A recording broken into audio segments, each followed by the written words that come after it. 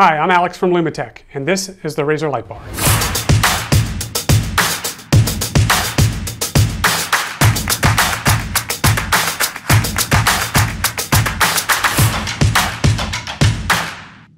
I'm here to show you the Razor light bar today.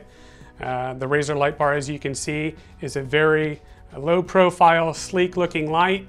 It packs a big punch at 10,000 lumens. So the Razor was designed specifically for the marine space. The light is constructed of die-cast aluminum with a proprietary powder coating process to ensure the durability of the light through 2,000 hours of salt spray.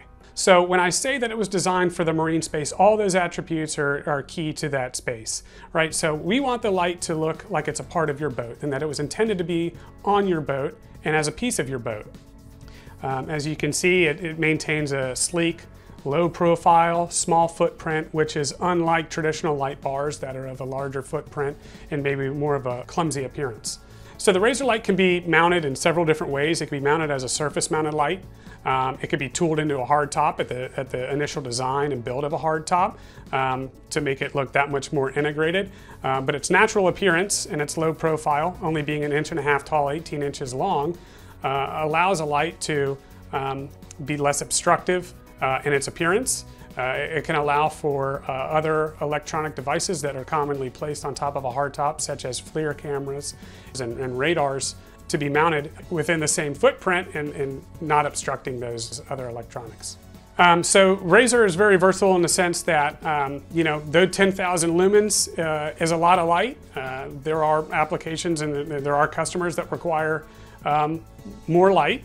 So the idea behind the Razor is that you could stack multiple Razor lights next to each other. So it's common to see anywhere from 1 Razor light all the way up to 3 Razor lights.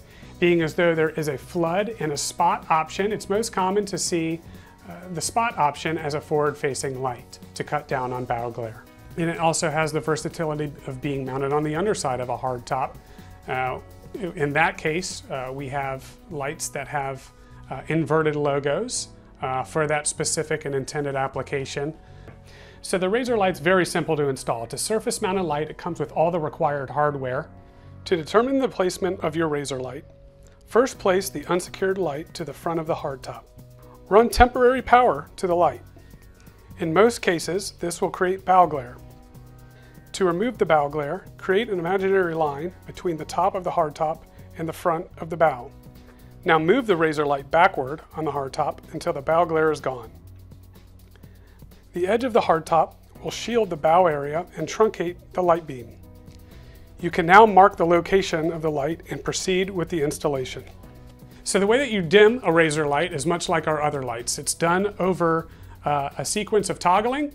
So initially turning a light on would allow for a ramp up period, which could be interrupted at any given point, locking in an intensity. So the Razor light is currently available in a white powder coat option. It's available in a flood or a spot optic that's dimmable. So there you have it, the Razor light bar. Sleek design, small footprint, powerful punch. If you're looking for something different, the Razor might be the light for you. For more information on Lumitec products, please check out our website at lumiteclighting.com. Thanks for watching.